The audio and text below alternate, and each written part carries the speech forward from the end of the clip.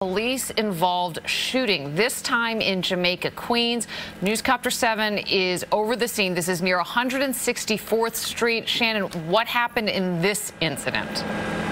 In this instance, there was a man that was armed with a knife that police shot out. We can tell you exactly what we are seeing here. You can see this police tape right in front of the First Presbyterian Church of Jamaica, located on 164th Street, just off of Jamaica Avenue here. And what we can tell you from the few minutes since we have been over the scene, we did see one person in a waiting ambulance, so we know at least one person was injured when this man armed with a knife was on the streets and police shot at that suspect.